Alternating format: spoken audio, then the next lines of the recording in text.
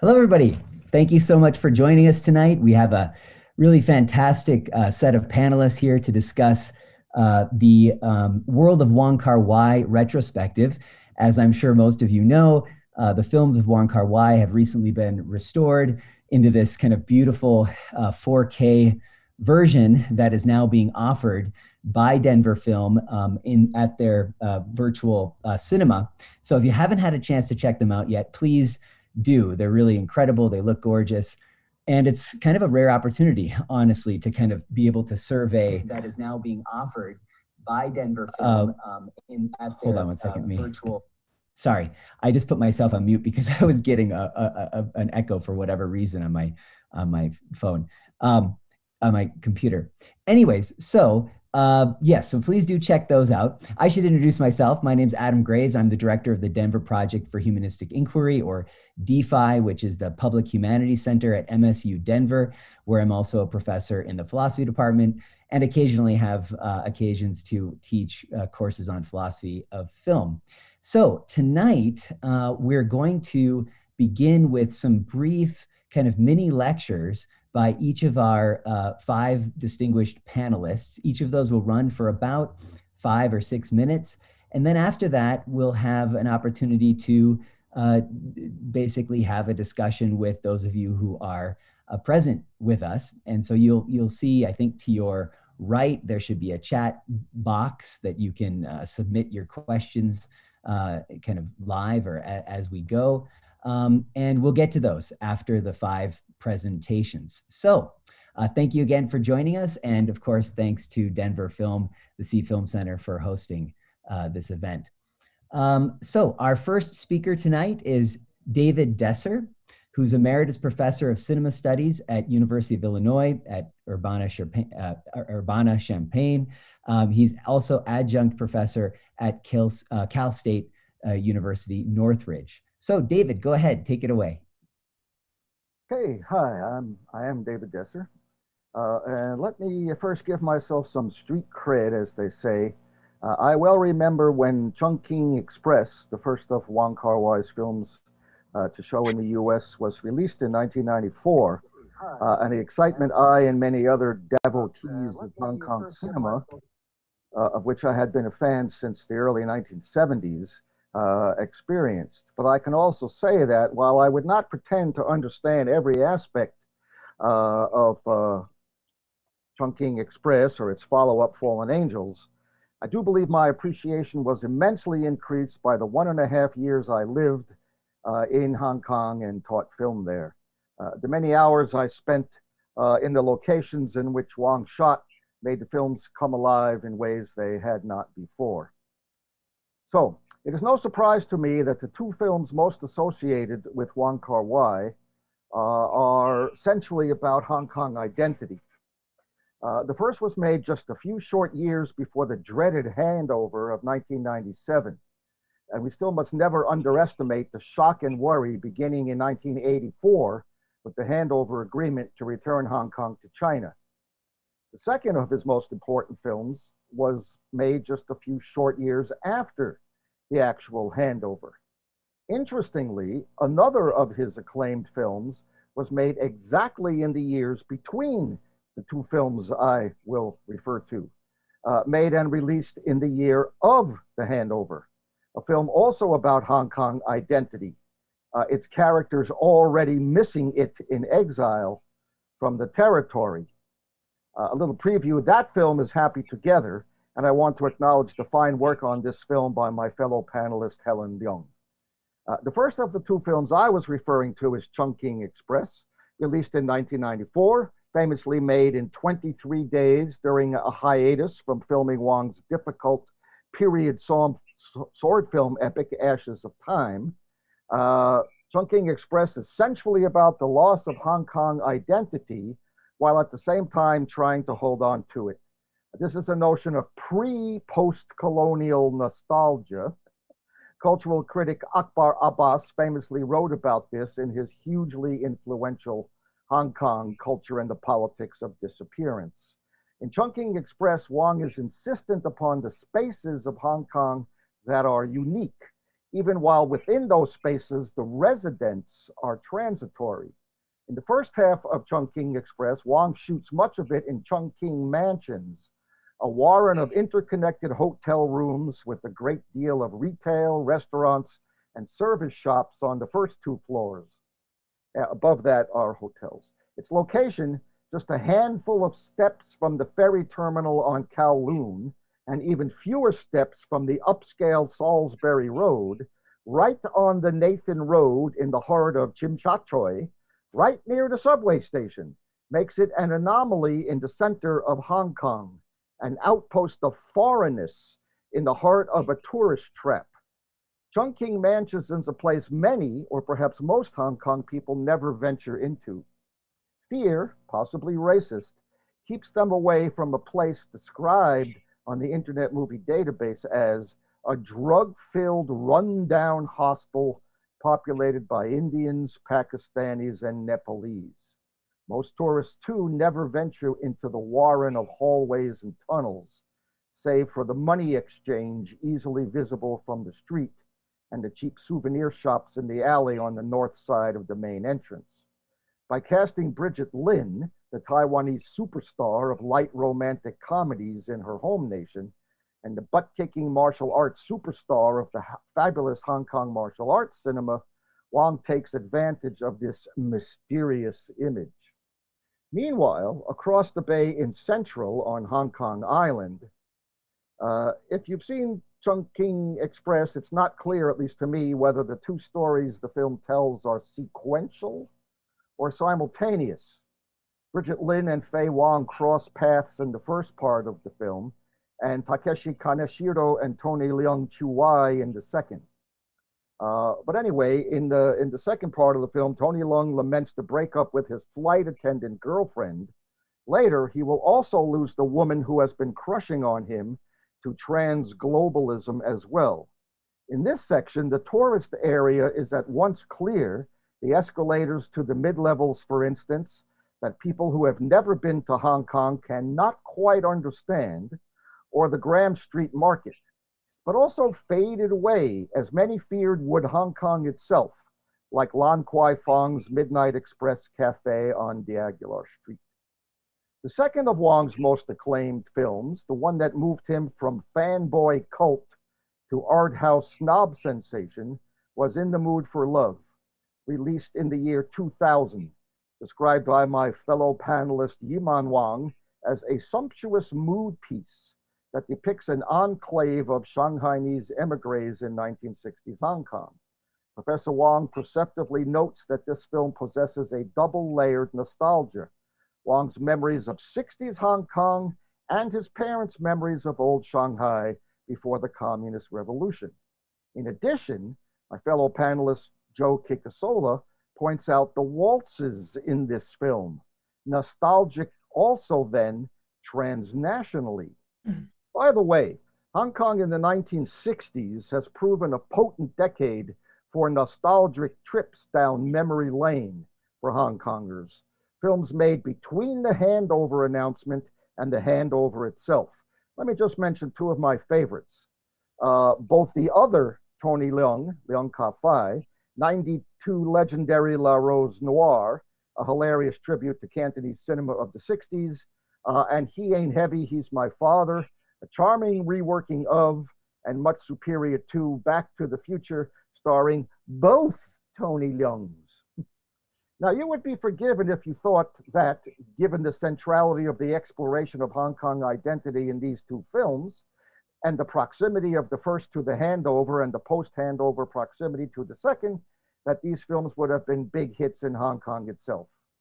First of all, Wong has never had a smash hit in Hong Kong. However, let us take Chungking Express, his breakthrough film in the US. In Hong Kong dollars, it grossed a respectable 7.7 million. But let us compare it to the directorial debut of Stephen Chow from Beijing with Love. Chow's film grossed 5 times as much at 37.5 million Hong Kong. Oddly, Chungking Express did worse in Hong Kong than any of Wong's large handful of films except for Fallen Angel, which grossed a few $100,000 less. As for his art house hit in the US, In the Mood for Love, while it grossed about $1 million more than Chungking, it was outgrossed to the tune of $1.1 million by Days of Being Wild, made a decade earlier. Now, Days of Being Wild constitutes the first part of what Yiman Wang calls Wang's 1960s trilogy. And while I think it is difficult for non-Hong Kong people, Days of Being Wild had no box office presence in the US even after Chungking Express led to it being re-released. Star Leslie Cheung is an icon in Hong Kong, and his characterization probably resonates more than the rather minimalist depictions of characters in the later film. Interestingly, US critics have come to place Chungking Express, Happy Together, and In the Mood for Love as a kind of romantic trilogy, a different trilogy then from the 1960s trilogy. But like Jean-Luc Godard, to whom Wang was compared when Chungking Express was released, but rarely thereafter, Wang's films are all of a piece, one long film whose parts intersect in often surprising ways. And these surprises stay with one long after the films are over. Thank you. Thank you very much, David. That was a really nice introduction to Wong Kar Wai's work. So our next speaker is Helen Leung. She's professor and chair in the Department of Gender, Sexuality, and Women's Studies.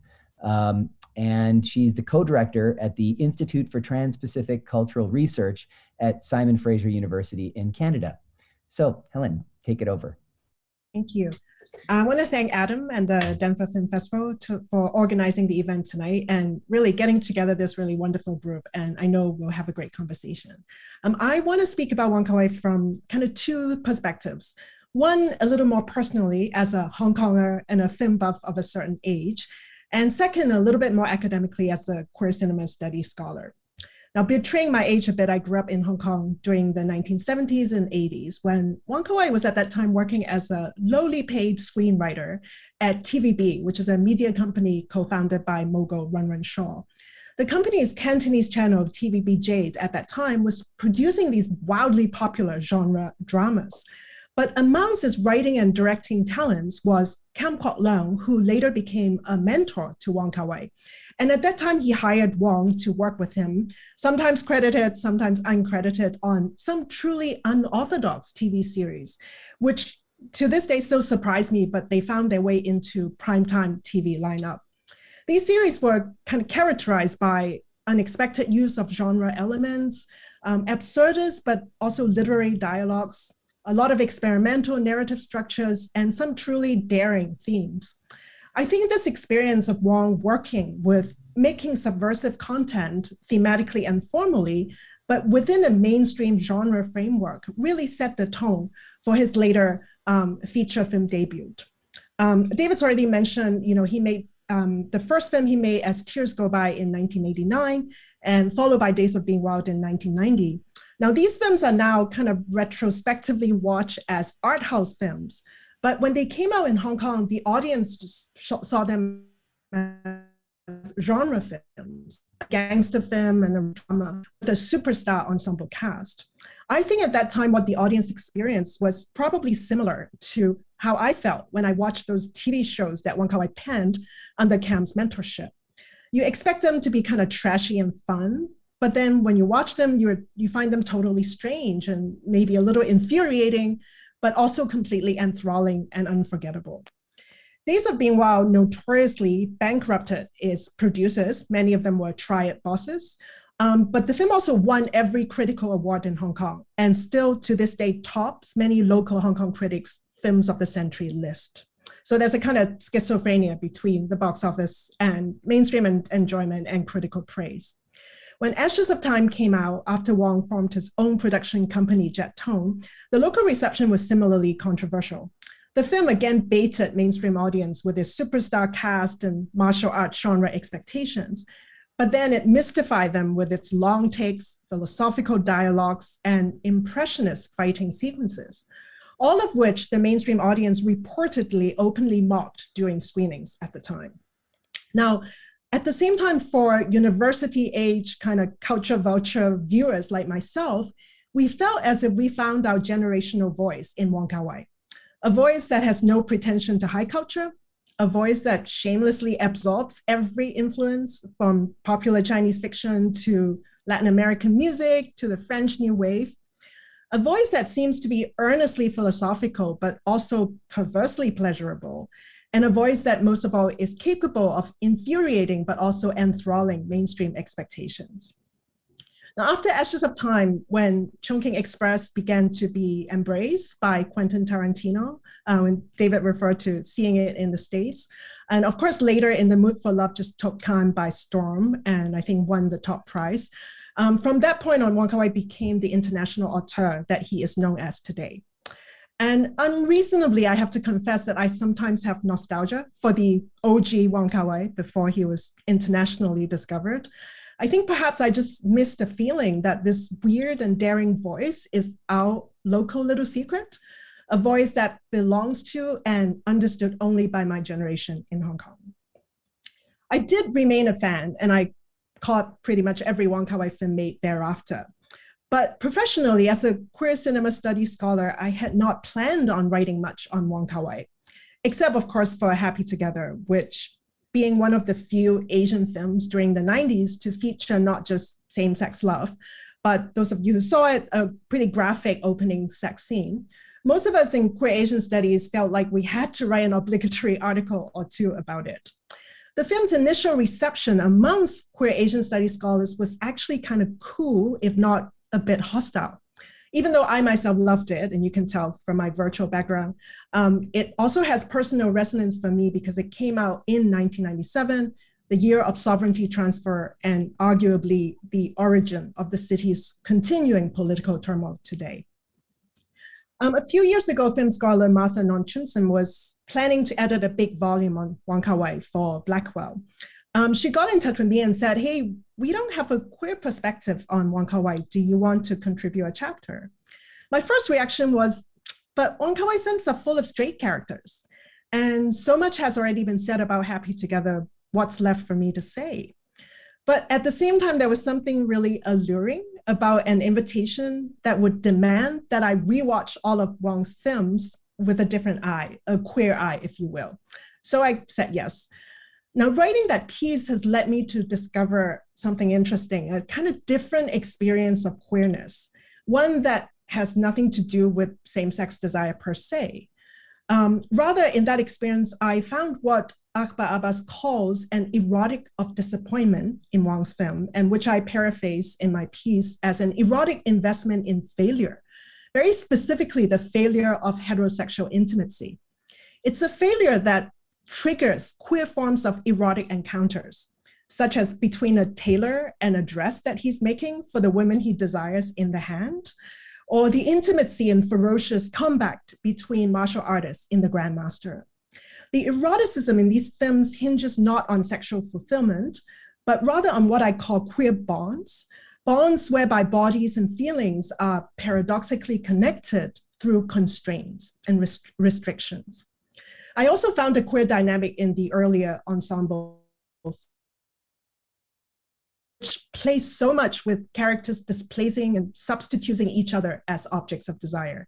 I think this dynamic is present in almost every film from Days of Being Wild to 2046. And some of my colleagues here on the panel have written on similar, related kind of themes in terms of substitution and displacement. I think these films unexpectedly remind me of bisexual and polyamorous critique of the couple as a structure of desire. These Wong Kar Wai films are erotic because the couple never gets together and the couple never works. And this failure of heterosexual coupling actually ignites and reroutes desire in all kinds of queer directions. So with that thought dangling, I think I'll stop here and I look forward to chatting more in the conversation later. Thank you so much, Helen. That was really fascinating. The erotics of disappointment. I'm going to remember that. So, all right, our next speaker is Joseph Kickasola, who's professor of film and digital media and director of Baylor in New York, the Baylor in New York program at Baylor University, but in New York. So, Joseph, go ahead. Oh, but you're on mute. Oh, yeah, I'm back. Thanks so much, Adam. I really appreciate the invitation here. And I'm so excited that this institution is providing this opportunity for people perhaps to discover Wang's work for the first time. He is truly a great artist, and that's what I want to talk about in my little bit here. He's a multi-dimensional talent. There are many, many things that we can talk about and will talk about. That's why there's so many brilliant minds here talking about many different kinds of things. I want to focus on craft. When I teach film students who want to be film directors, producers, cinematographers, who do I show them? Well, Wang is somebody I always show. And one of the things I emphasize is how Wang acts sort of like a conductor in a symphony. And he's really shaping an overarching experience of flow, which is a very difficult thing to pin down. But basically, it's kind of an aggregate set of forces. It's like all the things that capture our attention and that push us and pull us in terms of our experience of time and expectation within the present moment. So I'm going to take you just through a 1-minute scene. I can't show you the scene for copyright reasons and for time purposes, but I'll walk you through it. And I'm assuming you can see my screen here. This is from In the Mood for Love. The opening title card of the movie starts with this poem here. It is a restless moment. She's kept her head lowered to give him a chance to come closer, but he could not for lack of courage. She turns and walks away. There's a wonderful rhythm to that I'm probably losing by reading too fast, but there is a pattern or a rhythm, and there's an internal pressure of time even within that poem. There's a standing quality, a static quality, and a moving quality at the same time. It's that paradox that is absolutely true and invigorating, and that's what he's trying to capture. That sets up kind of a temporal theme for the entire film. And it's an experience that he will try to capture again and again and again through formal means, through the way he shapes and moves the tools of cinema. So an interviewer once asked him about how he was writing scripts while he was shooting and he was editing while he was shooting. These are all very unorthodox methods. And particularly in The Mood for Love, he shot miles and miles and miles of footage that he never used. And he nearly drove his actors and his cinematographer crazy because of the spontaneity and his insistence that he do it there in the moment. And that's part of the thing, is the moment. And he kept saying, is this the right rhythm or not? That's what his quest was, to find the right rhythm for a scene. Now, of course, plot matters, right? I'm not trying to say none of that stuff matters, but this is what we're focusing on here. How does he shape the flow of a scene? There's a little 1-minute scene. This is the first incidence of what we call a waltz on the soundtrack. It's a wonderful soundtrack, by the way. And it's in a 3 rhythm. 1, 2, 3, 1, 2, 3, 1. It's actually 1, 2, 3, 4, 5, 6. It's in 6/8 rhythm, I believe. And it starts with a woman carrying in a pack of cigarettes. That is Sue carrying cigarettes to her husband. You see it moving across the scene. She sits down next to her husband in an adjoining room. The next thing that happens is another woman enters the scene. Sue stands up to greet her. That woman passes between her and her husband, which is very significant. And then that's about halfway through this 1-minute scene. She's left standing in the doorway. And then a man appears, which we know from earlier in the movie is her neighbor, Chow. So we have 2 couples, actually. We have Sue and her husband, and then we have the woman who entered, who is actually Mrs. Chow. And as soon as Mrs. Chow shows up, Mr. Chow decides it's time to leave. And so that's also interesting. And nothing is said in this scene. And it's early in the film. So already we can see some plot developments happening, and we follow Chow out through the room. And the camera sort of lingers on the empty doorway after he leaves for a moment. And then we first cut in the scene to a little tableau of Sue with her husband, where he reaches up and touches her hand. She is obviously pleased by that and looks at him and smiles, and then her head comes back down as the camera is very gently pulling away and the scene fades out. Now that seems like a very simple kind of symmetrical scene. A woman enters the scene, we see a tableau, and a man leaves, and it kind of closes it out with a tableau, and it's beautiful. But I'm thinking to myself, I think this is the perfect scene. Why is this the perfect scene? It feels like a perfectly cut diamond or something, you know? So when we go in to analyze this, how do I assess this? This is it running through. I started counting musical measures, and I discovered that this scene is exactly 40 measures of music in 6/8 time. Exactly 40 measures. That was an interesting even number to me. And so then I started thinking, okay, well, there's pauses. There's pauses in the scene that are really important. It starts in black, and then we get to a pause where she sits down next to her husband, beat. Then we have the other woman enters and she's left alone in the doorway, beat. And then we have the man leaves, empty doorway, beat. And then we have the tableau at the end, which is a beat. And when you know that these beats happen exactly at measure 0, measure 10, measure 20, measure 30, and measure 40. So the precision of his timing is absolutely extraordinary when you consider he was doing this almost completely in one take in the moment while he was filming. You see, now it's shot in slow motion, but that actually complicates things rather than simplifying them.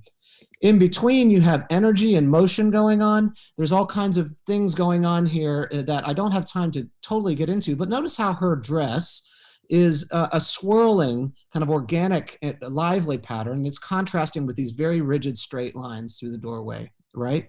Really, really fascinating contrast. And her hips are swaying as she moves, and she is a lively form going into kind of a staid structure. And that is also important, and it gathers our attention. She sits down, of course, and then the other woman enters at 10, and then she stands up, and they have to squeeze past each other in the doorway. And as the other woman comes between her and her husband, she drags her hand across the back of his chair and perhaps across his back, and that's also significant. And you see a standing fan there whirling on the right. That is an energy lift. Essentially, the floor of energy has been raised in the scene. So now we have a static moment, but that's that standing, streaming character. You have a static scene that also has energy that has been ramped up by, double now. And so then we're left with that tableau, and then the man moves through. And notice right before he leaves, we get a little burst of color in this green vase that we see passing through the camera. Now, all of this is deliberate. They had art direction, everything. Nothing's in the frame by accident. And so that burst of green color sustains our energy right to that last pause where we will linger on the door for a moment. So I don't have a lot of time to get into all of the reasons why this gathers our attention and moves us, but what we see is a careful shaping of the energy in this scene. And by energy, I mean all the energies involved. We're talking about character psychology, we're talking about color and visual forms, and we're talking about time pressures, and the way he is using different moving forms in the scene to shape something that builds, and builds to a kind of climax that ends with this really interesting tableau of perfect love that we already know is not perfect.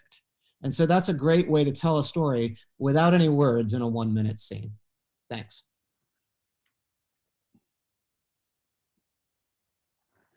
Thank you very much, Joe. That was a really interesting kind of careful analysis. In these panels, we've been kind of talking about things in kind of from 30,000 feet. So it's really kind of fun to just take one short scene, relatively short scene, and analyze it like that. Okay, so our next speaker is Yiman Wang. She's professor of film and digital media at the University of California, Santa Cruz. Thank you, Adam, and thanks to Denver Film for bringing us together. And I'm so much enjoying the discussion that has already happened. I'm a little bit at loss as to what I can contribute at this point. But I guess in some ways, to follow the example of Helen, I'm also going to start out by speaking a little bit about my experience with Wong Kar Wai's films in the long durée kind of mode. Not as long as Helen's, because my background is mainland China, so my exposure to Wong Kar Wai's films was not in real time. It was a little lagging behind. And then after that, I want to also speak a little bit about my sort of like the understanding of the post-colonial pitch of Wong Kar Wai's films. So first of all, I became exposed to Wong Kar Wai's films in grad school at Duke University And at that point, the first film that I saw was In the Mood for Love. And obviously it blew me away. And then from that point on, I sort of both retraced to his earlier films, and also as Wong Kar Wai's body of work also keep growing, I sort of went in both directions, retracing and also following up with Wong Kar Wai's new works. And so in other words, when I started out watching those films, and then going back to watch As Tears Go By and Days of Being Wild, it was this very specific moment where, the characters are older than me, and I looked to them, and it was not something that spoke to me immediately. In the Mood for Love, and then afterwards, those are the films that I really adore. And then after that graduate school period, Wong Kar Wai's films became extremely poignant, and I became obsessively interested in them for the specific reason that I was on the job market for a couple of years and sort of doing postdocs and back and forth. And so every year I was looking at my contract, the expiration date is June 30th, of that year. So the whole idea of the temporality, the anxiety that exudes from Wong Kar Wai's films, from Days of Being Wild on, all the obsessive gaze at the clock faces, right? And all the notions of how the expiration dates are drawing near, you gotta do something and all of that. So Wong Kar Wai's films became my obsession during that period. And after that, I wrote about his films and I taught his films. And then, of course, now with this specific occasion, Wong Kar Wai's films are being restored into this 4K spectacular representation. And unfortunately, we have to just watch these films on our small screen instead of in theater at this point. But now, when I'm watching As Tears Go By again, it's like a time capsule. Now I'm older than those characters. Those characters and even the actors seems to stay in that specific time frame and become so beautifully encapsulated in the vehicle, in the film vehicle. And I revisit these films as if I were meeting up with my old friends again. So it's a very different kind of interaction that I'm experiencing now, through this kind of long historical durée. And I'm still, that's kind of surprising to me, but I need to brood on that.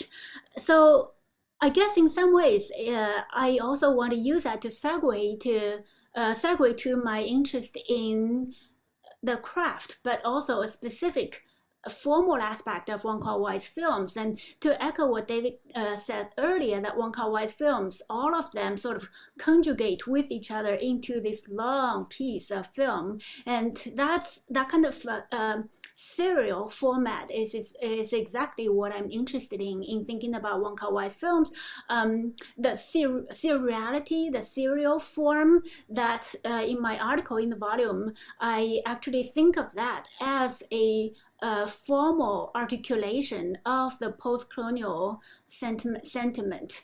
Because if we think about post-colonial, it is never post. It is actually, always now, right? So what is before the post-colonial is pre, and then it's post, but it's really always now. So it is the feeling of seriality and the something that happened sort of at the origin point, but then that origin point is permanently lost. So what we have left, which is what we see, my understanding, in Wong Kar Wai's films, is the serial after effects or sequela. So it's this kind of serial after effect that we are constantly living through and reliving through.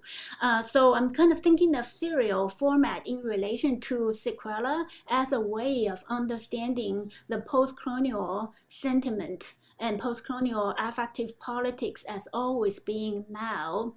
And how this kind of seriality, this form of seriality, is also articulated in Wong Kar Wai's films through the kind of spatial seriality, from Shanghai, his own personal background, to Hong Kong, and then in each one of his films, there's always a sense of life is elsewhere. It could be just a very elliptic shot of a palm tree kind of swinging in the mid-air, but then it really posits another place, the next step of the serial. But then in some ways, to echo Helen says, the erotics of disappointment, the life is elsewhere always flips back into that elsewhere is also not an ideal place. There's always the disappointment at every step of the serial. In some ways, watching his films feels like a hangover. It's, something happened, and you're dealing with the after effect, and the after effect is something that's so affectively enveloping that there's no way of getting out of it, and you don't want to get out of it in some ways. So that's sort of like my overall rumination on Wong Kar Wai's films, my own experience with them. Thank you so much, Yiman. It's nice. It's actually kind of well, it's just nice to hear a scholar talk about it from such a personal perspective and so candidly. So I really appreciate your comments. So our last speaker for this evening is Giorgio Biancorosso, who's professor of music and director at the Society of Fellows in the Humanities at the University of Hong Kong. So, Giorgio, go ahead. Except take yourself off mute. Thank you. Thank you, Adam. Thank you for the invitation. It's thrilling to be in such a distinguished company. If you don't mind, I'd like to share a screen. My job today is to I'll try and contextualize the box set, the new box set, The World of Wong Kar Wai, that Criterion and Janus have brought out. And I'd like to begin with the brochure that comes with the box set.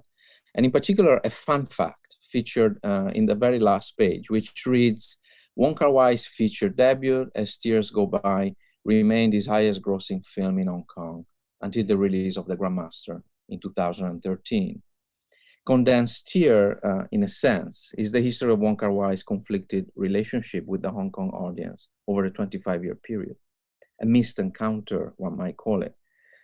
Its status as factoid notwithstanding, this piece of information is an important reminder of how, from the very start, Wong must have been aware that he had to bypass Hong Kong in order to find a large enough audience that would support his artistic ambitions and make his endeavors financially viable. Hence his appeal not only to the communities of Chinese migrants overseas and their distribution networks, as was customary for any self-respecting Hong Kong filmmaker at the time, but also the global and transnational community of cinephiles via film festival participations, including Denver's own, and international distribution, strategy that paid off, especially in such places as Taiwan, Japan, and France. Tarantino's championing of Chungking Express through his short-lived DVD specialty label, Rolling Thunder, opened up further opportunities in the theatrical release circuit for Wong's subsequent films. As David Desser has shown, among others, Tarantino's tutelage was something of a mixed blessing. The lesson was not lost on Wong, however. Alongside the penetration into traditional distribution channels, Wong has long sought to expand the presence of his films in the mediascape through increasingly curated DVDs, including significantly another version of Chungking Express with a revamped soundtrack in 2008, soundtrack releases such as this deluxe vinyl edition of the soundtrack of Chungking Express that came out on the occasion of the 25th anniversary of Jet Tone, and specially designed merchandise. This effort is in keeping with Wong's desire to subsume his films under a large entity that transcends it, part Wagnerian cycle, part serialized novel, and part late 20th century franchise. Wong's penchant for the cyclical form is both explicit in the 1960s themed trilogy and implicit. Think of his casting and choice of collaborators, both of which impart continuity across films that are otherwise distinct as pertains to characterization and setting. Which brings me to Wong's collaboration with Janus Films and the box set we're here to celebrate, in a sense, today. Taking a page from the recording industry, Criterion and Wong are to an extent following a commercial imperative. And this is the box set The World of Wong Kar Wai. This is actually an interesting analogy. The Maria Callas remastered complete studio recordings that came out in 2014. So I'm drawing an analogy here. So there's a commercial imperative, obviously, but it is the aesthetic implications of the enterprise I'm interested in touching on today. For The World of Wong Kar Wai is symptomatic of an approach that hinges on the attempt to not only control the creative process and assert ownership of the work, but also shape its reception. For this reason, and while I do not wish to minimize the need and desirability of restoring and polishing the existing footage, I propose that we think and we refer to this release as an edition as much as a restoration. The active, deliberate editorializing of a given body of work according to a given set of premises, an agenda of sorts. An edition is prospective as much as retrospective. It offers a template for use, a context in which all films are put in dialogue with one another. It functions as a standard bearer against which other iterations of Wong's films, whether different in cut, aspect ratio, or context of presentation, will be evaluated. An interesting prospect, to be sure, considering that, to make an example, Fallen Angels is being released here in a different aspect ratio to the original release, or that The Hand is 4 minutes longer than it was as part of Eros, the omnibus film from which it has now been disentangled, in a clear attempt to cast it as a standalone feature. A digital edition is a form of preservation too, both recuperative, as in the case of Happy Together, which was damaged, and preemptive, an insurance of sorts against the threat of decay and worse loss. As permanently encoded digital objects, these 7 films are now in the position to survive all manner of physical hazards gloriously intact. But it isn't just material preservation that Wong Kar Wai is after. Having more or less improvised his way through the usually protracted production process and miraculously landed at the 11th hour on something akin to a final version for the sake of, say, a festival screening, Wong has come to view and eventually defend the final product of his labor as the crystallization of a deliberate, deeply personal trajectory. And as well he might, given the vagaries of film distribution and the need to establish a direct line of communication with an ever-shifting mercurial audience. Aware that a filmmaker's work is copied, cut up, cited, sampled, remixed, parodied in all manner of formats, Wong wants us to know that there is a place we can go back to where the work is enshrined and as such retains its integrity. I doubt he will succeed in this effort, but that does not mean it will not have been worth it. Thank you. Thank you so much, Giorgio. Really appreciate that. You know, you're the second panelist. We had someone last week who also commented on Wong Kar Wai's kind of playing with this new edition and the changes and kind of tracking what changes were made and speculating about why. I want to just open first. I want to say that the panelists, you should all have an opportunity to ask each other questions. So collect your thoughts while I pose this question to you, as we wait for the audience to send in some questions as well. But I'm curious, did Wong Kar Wai? I gather that he's an incredibly independent filmmaker, unlike many directors who don't have control over the final cut of their films. Did he have? Do we know whether he had final cut over most of his early films, say the ones from the early late 80s, early 90s? If not, then of course it would make sense why he would want to go back. If he did, then let's speculate a little bit about what his motivations may be for making the changes that he's made. It's about resources. He felt that he didn't have enough resources to do it the way he wanted to, but he had final cut. He had the right to cut it. So you mean when you say about resources, he had resources to kind of reevaluate the fiddle with it, which is of course very dangerous. I'm thinking about Robert Schumann's late edition of his own works. No one likes them. Everyone prefers the original, and many people prefer, of course, the original Ashes of Time to the Redux. But to make an example which I think will resonate, he rescored the music for Ashes of Time with the live orchestra, because he felt that the synthesizer score with which the original '94 release came out with sounded cheap. And he had to synthesize a score because he didn't have money and time to actually have a, you know, an actual score. So I think that's one motivation for it. That's really interesting. Yeah. So panelists, I open the floor to anyone to pose any question to ourselves.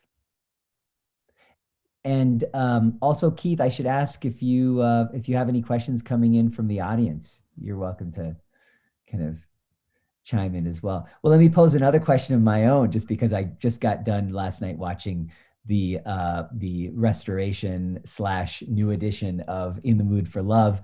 I hadn't seen it, to be honest, since I suppose 2000 when I saw it in the theaters, and absolutely loved it and remembered. I was actually surprised. I think this is, I don't have a memory of this sort. I know a lot of film scholars do, where I, will remember very specific details of shots even 20 years later. But when it comes to Wong Kar Wai, especially perhaps In the Mood for Love, it's just such a visually beautiful film. There were numerous occasions throughout the watching where I was like, wow, I remember exactly how this woman in the dress is framed by the window. Anyways, it was a really cool experience. But I have a couple questions about it. I'm curious if you guys have thought about this. These are kind of these, in some sense, obvious questions that would occur to anybody who views the film. One thing that's I think interesting about it is it's about two couples, right? But we never see the face of two members of the couple of couples, right? We never see the faces of the husband and wife who are having the affair. Has Wong Kar Wai commented on this? Has anyone written about it or thought about it?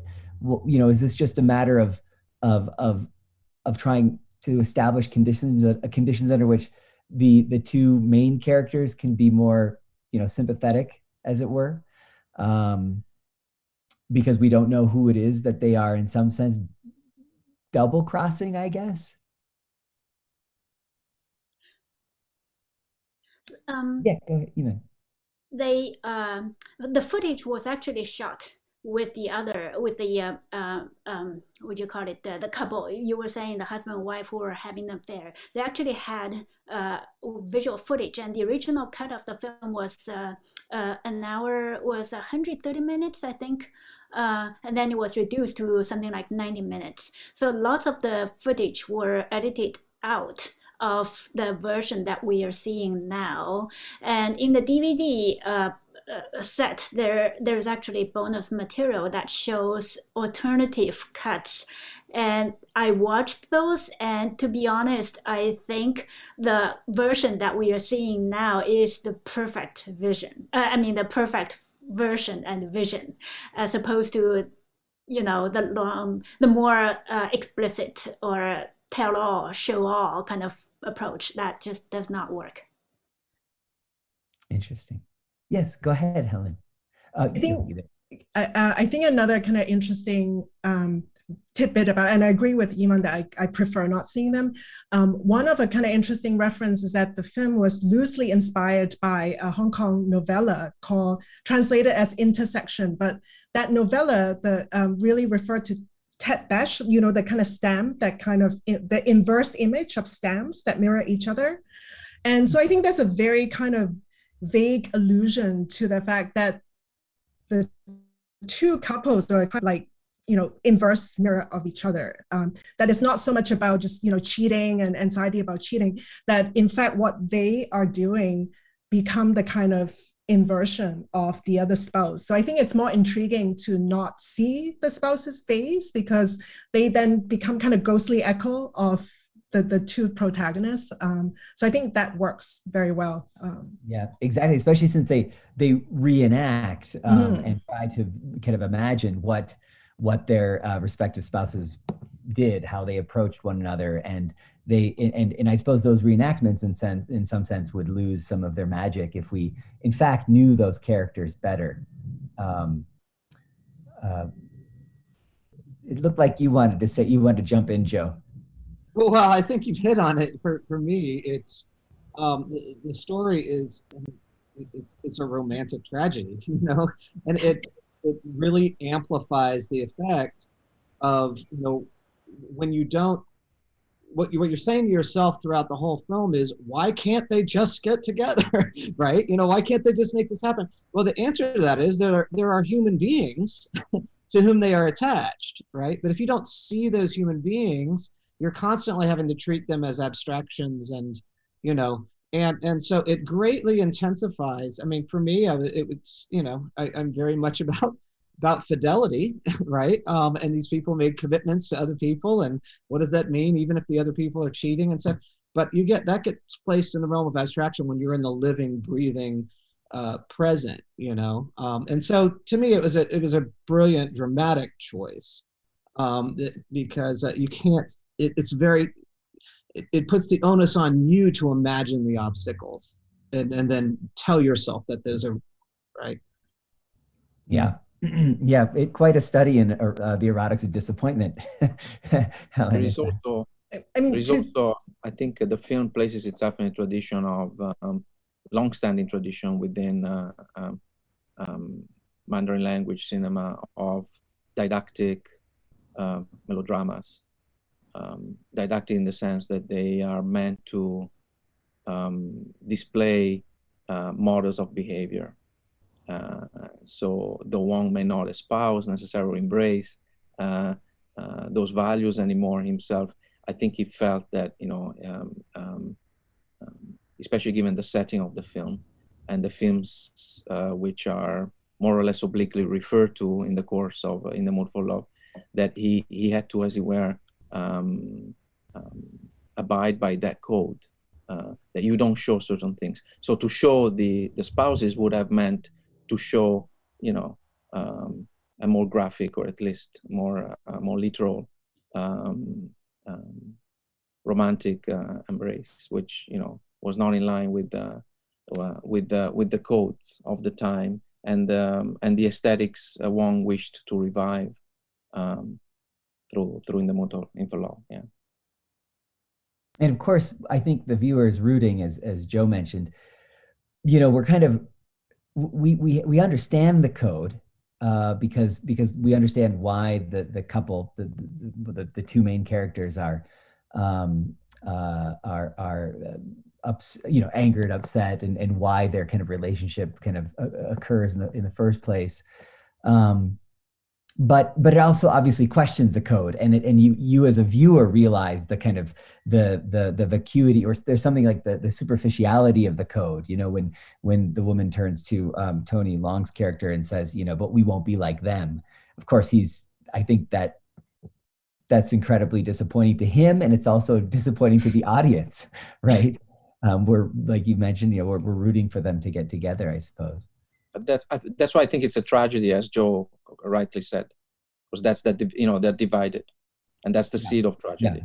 Yeah, you see it from both sides at the same time, and it's really there's this kind of irreconcilability.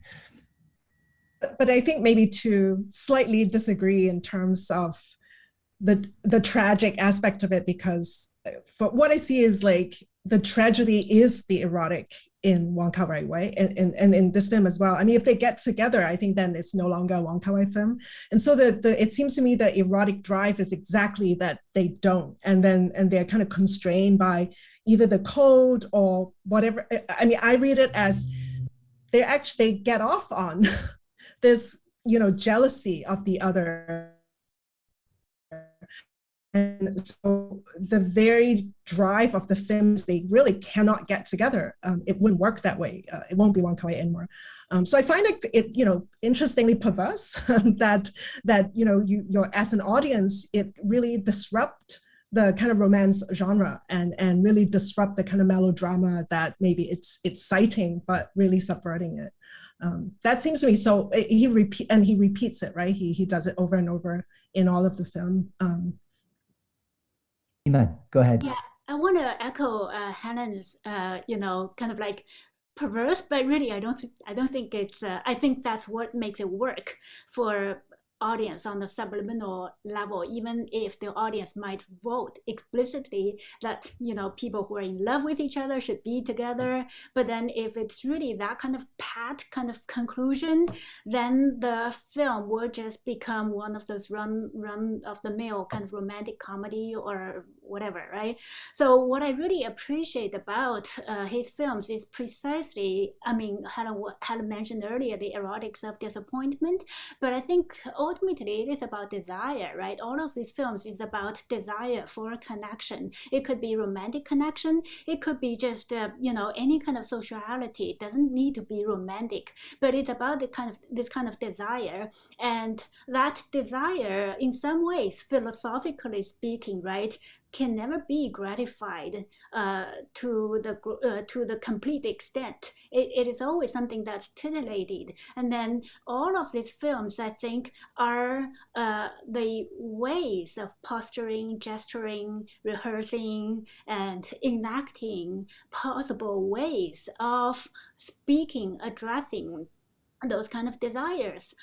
But, you know, it's always, the desire is not going to be gratified, right? Because, you know, one trope that I see recurring in Wong Kar Wai's films is physical inhabitation of another person's space, right? On multiple levels. So in the Mood for Love, we see when this couple, Tony Leung and Maggie Cheung, are dining in the restaurant, then they all of a sudden get the idea of, you know, they try the other couple's, the other person's partner's favorite dish, right? So in terms of this kind of culinary, they try to occupy the other person's position. And then when Tony Leung's character moves to Singapore, Maggie Cheung's character actually follows there, but instead of meeting each other, which may be what the audience would vote for, she just sneaks into his space and inhabits his space and tries on the slippers, you know, that he has brought with him to Singapore. And then in Chongqing Express, you see that again, the way that Fei Wang is able or tries to alleviate her own desire or curiosity or desire is to invade the cop's space, right? So there is this kind of very interesting kind of theatrical aspect, even though a lot of these films are so tuned down, but they're actually highly emotionally, affectively theatrical in the sense that these characters' ways of articulating their desires is to imagine ways of taking over the other person's space or taste or just habitat, right?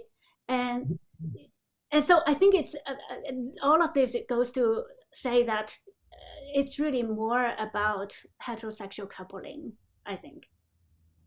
Yeah, I love, that's such a great point about desire as inhabiting the other space. And my favorite and most absurd one probably was in Fallen Angels, when Michelle Ray's character basically clean up Leon Lai's room and pick up his rubbish and you know, looking at and then masturbating in her own room to that. So yeah, so that it's I like it that there's also Black humor in some of it as well. It's not always kind of romantic and tragic, but yeah, that is a great way of describing how Wong Kar Wai approaches desire. And I think there's almost sorry. Yeah, I agree 100% with both. Helen actually leaped into my point. Sorry. No, it's great. No, but it also made me think about the other character in Fallen Angels. You talk about inhabiting space. Look what Takeshi Kaneshiro does in terms of his nighttime activities, so to speak. So, I mean, I think that's a wonderful point. But I was also thinking that Yiman's point about if relationships are consummated, then what do you have? It's like, okay. But if they're not, I mean, it almost seems arbitrary when Fei Wang leaves at the end of Chongqing Express. I mean, all that time she's gone after Tony Leung, but now she just leaves. But what else would you want? I mean, what else could it be? They get married and live happily ever after? I mean, that, you know, so Yiman's absolutely right. I mean, what else could it be but an ordinary rom-com, unless desire is thwarted, in which case you don't have, I think, a tragedy so much as an old-fashioned romance like a medieval romance, which is never consummated. Which is kind of, which is also like to say no romance at all, right? In some sort of, so this idea that the desire itself is nurtured by the lack of gratification, so connected to this occupying of space. I'm thinking of in Chungking Express, when the character, I'm sorry, I forget all of the characters' names, but when she's cleaning the apartment of the police officer, and she's obviously she becomes obsessive, occupying the, not just cleaning it, but changing things out, objects out and whatnot. And at a certain later point in the film, if I'm not mistaken, if I recall correctly, she's then invited to occupy the apartment. I mean, that is to say, the man's kind of like, oh, come on and hang out with me here. And it changes everything. She no longer wants to be in the real space of the apartment. She wants to be in the fantasy space of the apartment, occupying the position of maybe the ex-girlfriend or something like that. But the actual gratification, the actual, once the relationship is consummated, it's over. It's, once the Messiah has come, what they're to wait for, that sort of thing. Of course, the driving factor here is the spectator. I mean, it's all about the spectator, right? So there's an almost Hitchcockian kind of cruelty in a sense that almost everything becomes a plot to inflict something onto us, or enhance or heighten our desire, or disappointed, so that we continue to move forward and look forward to more. So it's a very interesting relationship that these disappointments establish with the spectator themselves, who are the only real people in the room anyway, right? I do have questions for my fellow panelists, because I'm curious about local versus international reception. And as I said, I think Days of Being Wild remains local Hong Kong film critics' kind of darling. It really tops a lot of film lists. But then I think it's the one film that never really gained an international reputation. And of course, it's interesting that the film is included in these later collection, and there have been a remastered edition that went all around. So I'm curious about, for all of you who kind of came to Wong Kar Wai internationally, why is Days of Being Wild not as friendly a film as the other? And do you think it will have an afterlife with the kind of restoration efforts? Can I say something about this as a non-film scholar? My personal sense is that you don't, as an American who has visited Hong Kong several times but doesn't know it well, I like to be transported to the places that Wong Kar Wai takes me, but that Hong Kong doesn't seem like the Hong Kong of my imagination. Am I misremembering the film? But I feel like it takes place in a slightly more, I don't want to say suburban environment, because it's not that, but you're not in the alley, you're not in the tight alleyways, right? You're not like in The Mood for Love or Chungking Express. The streets are empty. And I the few days I've spent in Hong Kong, I've never seen an empty street. It's a kind of a urban desert landscape. That's part of it for me. You have to go back to 1960, 61. And ironically, I think a lot of Days of Being Wild was filmed on location. They were able to eke out street corners, whereas In the Mood for Love was filmed in Southeast Asia entirely. So there's no reality in that Hong Kong in contemporary way. But that's interesting. Fantasy, my imagination, right? That's interesting. Represented in the picture. Right. Days of Being Wild was shot in the mid levels, on Hong Kong Island. And so the location is still there. You still see. Right, but even central Hong Kong was hardly the teeming masses. Certain neighborhoods were, of course, but the middle class, of which he is, Yudi. But so, I was amazed when I saw the Cathay MP and GI films made in 59, 60, 61. Hong Kong was, it looked like Peoria. It just had these 4-lane streets, 4 cars, big houses. Like the Riviera. Yeah, like the Riviera, exactly. Yeah. Yeah. So, I mean, it was, to try and capture that element, which, of course, when he releases it in 1990, very few people of his generation are going to remember the 1960, but when I watched the Mandarin films of MP and GI, I saw it with a bunch of, I wasn't so old in those days. But the old people were just going wild with nostalgia for the Hong Kong of their youth. I think, Helen, yeah, if I may interject, I think there's a large consensus that it's a great film. But I live in Hong Kong, so maybe I'm, it's possible that it's too early, that it missed out on a couple of passages that made it more canonical than it ought to be. But from here, there's no question that it's a great film. It's his first great film, but it's also one of his very greatest films. And of course, as you know, the presence of Leslie Cheung adds, a poignant and also almost cultish element dimension to it. And that's fairly local, but still, beyond that, everybody here agrees with you that it is indeed a great film. But I've never really, I wouldn't know how to answer a question, I'm afraid, because I've been here 15 years and sort of because like for me, it really exemplified that I think either Joe or David referred to it as the contested relationship that Wong Kar Wai had, or maybe it was Giorgio, has with audience, because that film was in some ways so hated by mainstream audience and so loved by critics. But even mainstream audience, everybody knows that line about the 1-minute film, look at, it's 3 o'clock. There are Stephen Chow films that make fun of that line as well. So it's really kind of deep in the consciousness. Right, it's interesting. It's now revived. Now, usually it's sometimes screened to commemorate the death of Leslie Chow in April. Well, sorry.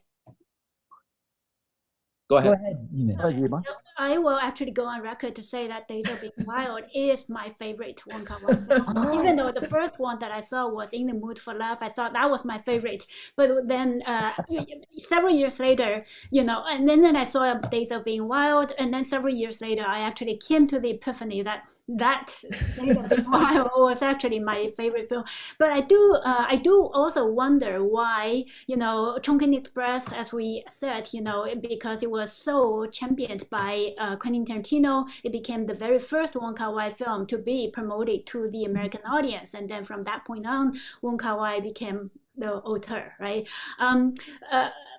So I wonder, why a film like, or not a film like, but Days of Being Wild was not picked up by a Western taste, what do you call it, a taste setter or influencer, right? And that actually raises a question, maybe specifically for Helen. I'm curious to hear you and what other people might have to say to that, because within the Mood for Love here, compared to his previous films, you see a very distinct transition, which is,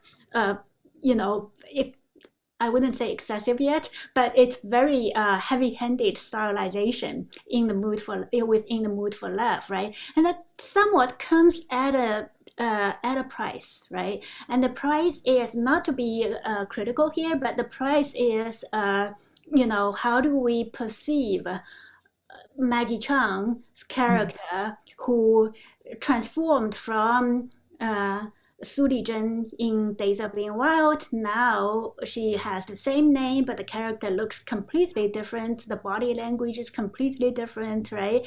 But it's supposed to be, they share the same name. So there is some kind of subjunctive continuity between Days of Being Wild and In the Mood for Love, these two characters. But because of the stylization of In the Mood for Love, and her character is essentially doing the Cheongsam or Qipao parade throughout the entire film, right? And the cut of the Cheongsam, and I think Wong Kar Wai said in one of the interviews is that the fabric for one of the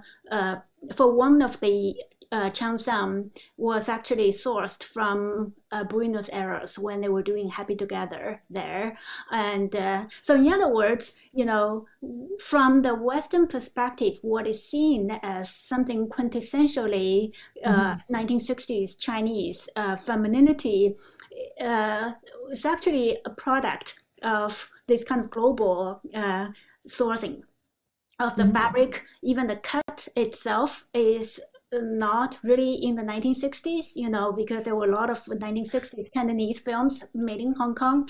The characters, female characters wearing cheongsam, the cut is a lot less fitting, right? So, you know, my question, you know, so I know why In the Mood for Love can be such a huge success, because in certain ways it is eroticization and objectification of the female character. If we know our Laura Mulvey, right, that that would be the kind of critique. But at the same time, the film is so mesmerizing. So in some ways, I want to hear what people's thoughts on this. You know, the aestheticization, stylization on the one hand, on the other hand, the price it comes at. Can I answer just before Helen? I know we'll have a much more expansive and intelligent answer, but the two things that I want to say in answer to your question quickly was that for Days of Being Wild versus Chungking Express, the simple fact of the matter is, I think, that Quentin Tarantino saw Chungking Express and went crazy over it and hadn't yet seen Days of Being Wild. So I don't know if he would have had the same reaction to Days of Being Wild, which I think for a Westerner is much more mystifying. People might not even understand the difference between Cantonese and Shanghainese that's spoken in the film, and things like that. Not to mention, as I said, you know, Leslie Chung as an icon. So I think that Days of Being Wild may be more mystifying and has no nostalgic value for the West just yet or at all. But I think mainly that Chungking Express, in a happy way, I guess, fits into a modern model of an art cinema in some ways more easily accessible.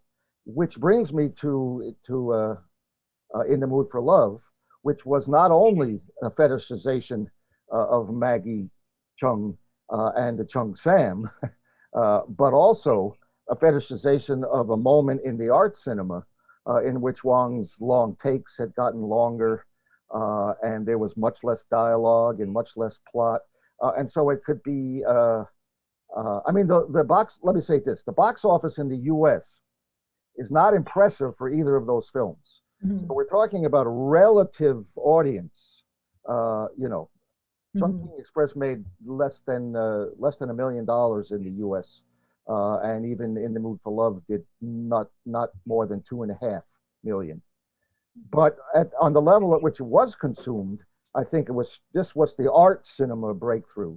And so not only did you have these wonderful exotic dresses, and of course the beautiful Maggie Chung, but also it looked much more like an art film, so to speak, than any of the others. And on that level, and I'll give it over to Helen, even Happy Together had done better than Chungking Express, because it also had a level at which it could be consumed, which I don't think Days of Being Wild had. There was no way to get in it for a Westerner at that time without auteurship, which of course you wouldn't have had with one or two films. I want to jump in here just because I want to make sure that we give the audience a chance to pose some questions. We only have about 10 or 12 minutes left. So Keith, do we have some questions? I know we do. Sorry. No, it's okay. This is great. We do have a couple of questions, and my chat function is freezing on me, so I will give the last question that has been put in there, and then I'm going to get back to some earlier ones, time permitting. And a reminder too, as panelists, if you guys want to go to the YouTube link that you have to this discussion and even reference anyone who didn't get an answer to their question in the comments. But don't do it now, otherwise you'll get an echo, which I discovered. Exactly. But yeah. After we're done with this, you can, those folks will definitely see their response. But this question at hand for y'all Says, I have always been fascinated by the themes of nostalgia, connections, and exploration in Wong Kar Wai's films pre and post Hong Kong handover. Ultimately, what I see is the evolving Hong Kong identity through characters' own struggles. In considering the current political climate in Hong Kong, how do you think this changes or enhances the way we look or should look at these themes in those films? And this comes to us from viewer S. Lee, whoever that may be.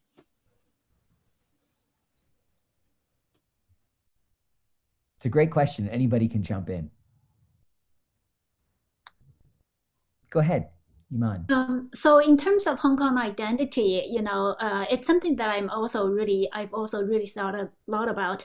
And also I want to connect that back to the formality of serial or seriality. And I think that can perhaps offer us a way or an angle of understanding what identity is, and specifically what the kind of post-colonial Hong Kong identity is. That is, it is not an identity in the sort of authenticated original priori sense. Rather, it is this kind of serial process of playing it out, enacting an identity, and by attaching it to a location, to a time, to a nostalgic piece. But then all of this has to be played out in this kind of serialized movement of always looking for an identity, right? Always looking for an identity, and that identity is always already ad hoc in some ways. It's not, it's a discursive effect, to put it more sort of in a nutshell. I have one interesting, I was thinking of the work of my colleague Audrey Yu, who approaches Wong Kar Wai's film from a kind of Sinophone perspective. And she has a piece that looks at how Wong Kar Wai actually creates a kind of mapping of Hong Kong that also belongs to diasporic communities in Southeast Asia. So you also see Singapore, you see the Philippines, you see a kind of Hong Kong that isn't necessarily just part of China or a Chinese city, but to see Hong Kong like maybe belonging more to part of Southeast Asia kind of landscape. And I think that's also an interesting take that maybe in today's kind of climate, with a kind of disidentification with either the British past or the Chinese present or future, that Wong Kar Wai film might provide a kind of different kind of identification. So that makes it more interesting than just kind of nostalgic for a lost past. So I think that might be an interesting angle to look at. Because my blind spot is I think of Wong Kar Wai as a Hong Kong filmmaker, right? And sometimes maybe internationally he's seen as a Chinese filmmaker. But to not to overlook that Southeast Asian connection, I think it's an interesting approach as well. Actually, real quick question. If I may amplify. Oh, sorry. Can I? Sorry, Giorgio. Real quickly. Just amplifying briefly Helen's point. That to take that even further, perhaps we can also, not to the exclusion of the other perspectives, of course, we can also think of Hong Kong as a free port, beating to the pulse of alternating vernacular and cosmopolitan tendencies. So that's. And by broader circle, and which Hong Kong undoubtedly also is. So it's all of these things, and so, but it's a great question. It's the answer would have to be layered, or multifaceted. It seems that the characters in Wong Kar Wai's films are always traveling to other port cities, and I'm wondering, whether they're going to Singapore or, if I'm not mistaken, Taiwan. Shanghai, but do any characters in a Wong Kar film travel anywhere else other than Shanghai in the mainland? Angkor Wat, but not in mainland China, I suppose. In Ashes of Time, they are in China. They're in the martial arts, Jianghu, and Grandmaster, of course, Grandmaster. Yeah. In Guangzhou. Guangzhou, right. Which is a suburb of Shanghai, no? Well, in Blueberry Nights, the film is set in New York. It's a sort of... That's right. Sorry, I deleted that. I forgot about that. And I haven't seen a couple of here. I'm thinking of Invisible Cities. I'm thinking of A Geography of the Imagination, right? That sort of seems to replicate itself. And 2046 at the time when he made the film, sorry, it's my cat. When he made the film, it was an illusion and kind of like an expression of the anxiety with 2046, right? 50 years away. But in many ways, 2046 is now with Hong Kong, is already in Hong Kong, right? I think, if we're thinking about Hong Kong identity and how Wong Kar Wai's films are still speaking to Hong Kong identity at this point, yes, of course, I think it's even more urgent than before. Keith, what do you have? Have you got your chat box functioning? I do. This is directed at Giorgio, but I think everyone might be able to speak on it too as well. But there is a question about the re-release of the films in regards to a change in its aspect ratio. Curious to know what was to be achieved by this, and did it? I refer to Fallen Angels. The box set comes with the brochure, and I think there's a statement by Wong Kar Wai where he talks about how on editing Fallen Angels, he dreamt, he wished he had been able to show it through an anamorphic lens in a widescreen format, which he couldn't given the limitations of the time. And in this statement that comes with the new release, he says that finally technology allows him to actually realize that dream of releasing Fallen Angels in a widescreen format, and that's what you see in the new, and I've taken a look at it. It makes the film rather different because it engulfs the character in an environment which is now looks and feels a lot larger than in the original film. In the original film, the characters come across as almost suffocated in the frame, particularly in those extreme close-ups in the ground. In this new version, the effect is very different. So well worth watching. Is it better? Why did it do it? Those are interesting questions. It looks splendid, but I think the question of whether it's an improvement or a restoration, let alone a restoration, is certainly open.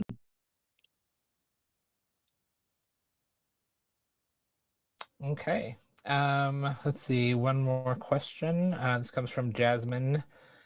She asked, what do you think about the way Wong Kar Wai shows the déjà disparu in his 60s trilogy?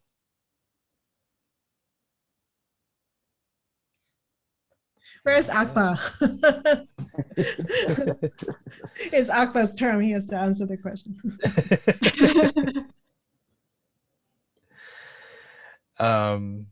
What is the déjà disparu?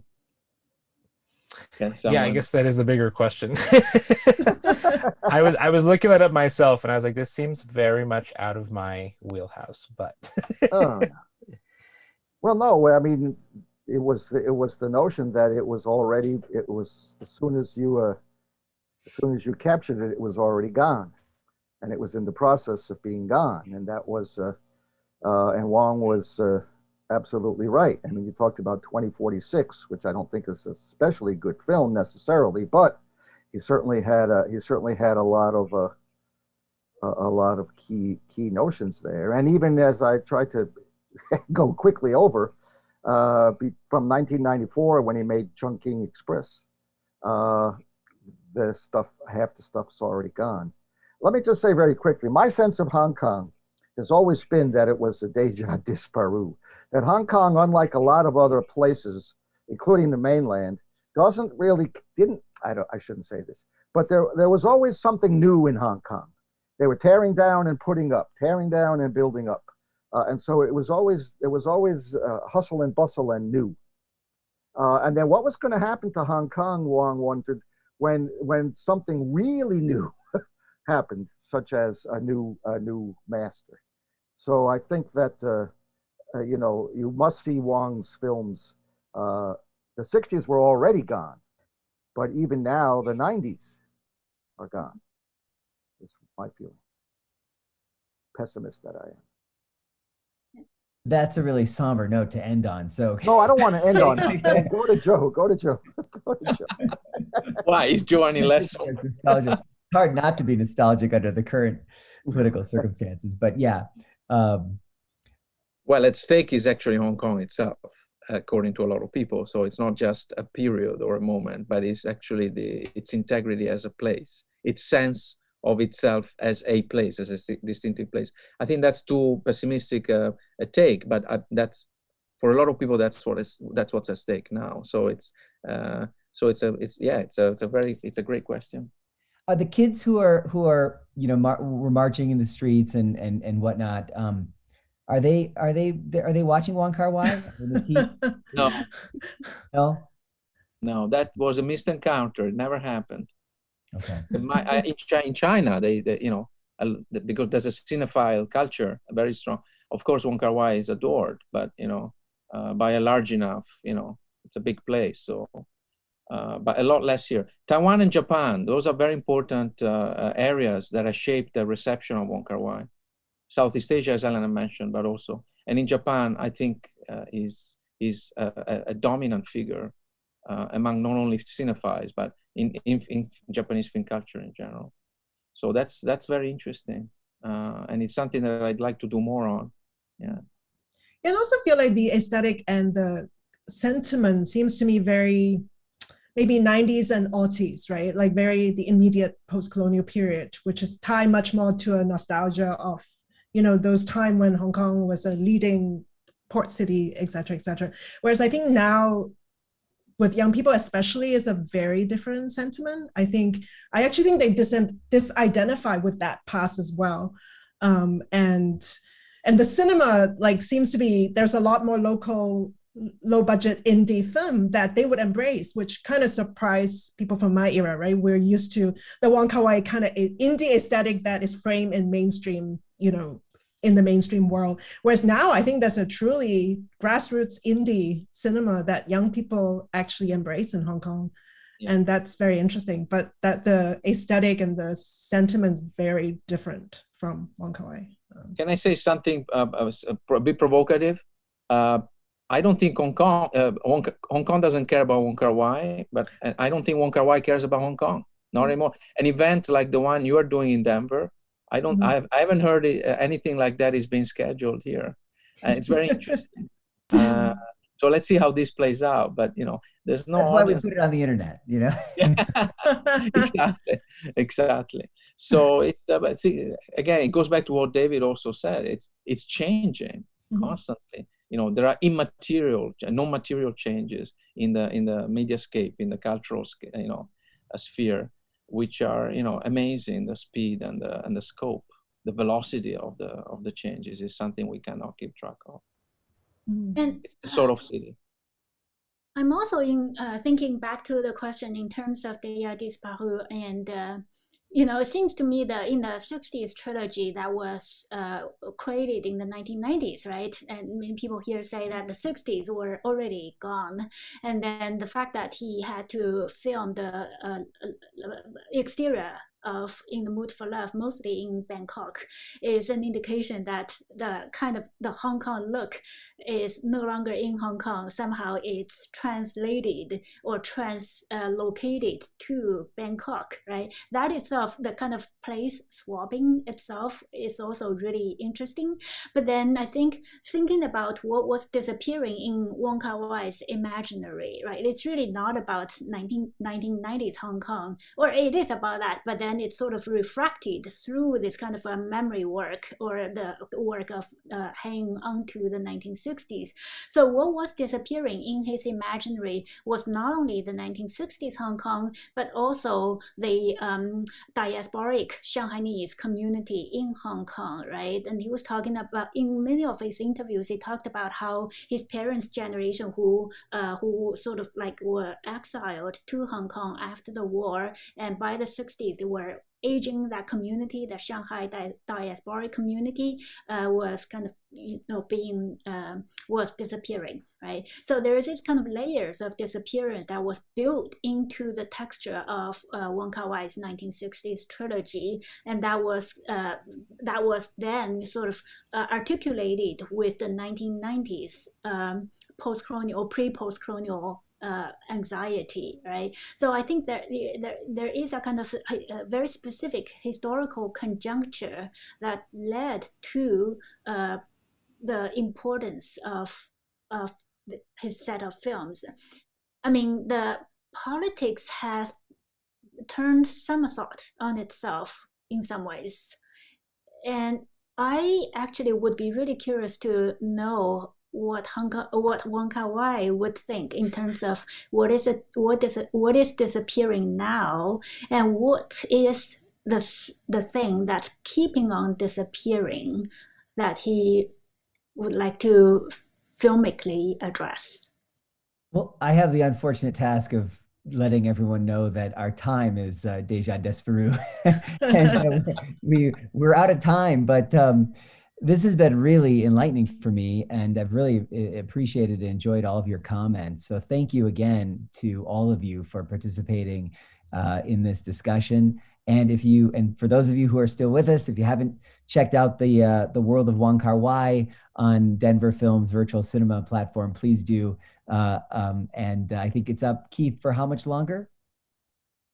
It runs through March 4th on our evented platform, which you can find at denverfilm.org. And I forgot to make a pitch for D-Phi as well, the Humanities Center that help organize and co-sponsor. So if you're still with us and you enjoyed this conversation, check us out at dphi.org. We have lots of conversations of this nature, many on film, in fact, as well. So cool. Thank you, guys. Really appreciate it. Thank you for inviting. Thank you. Thank you.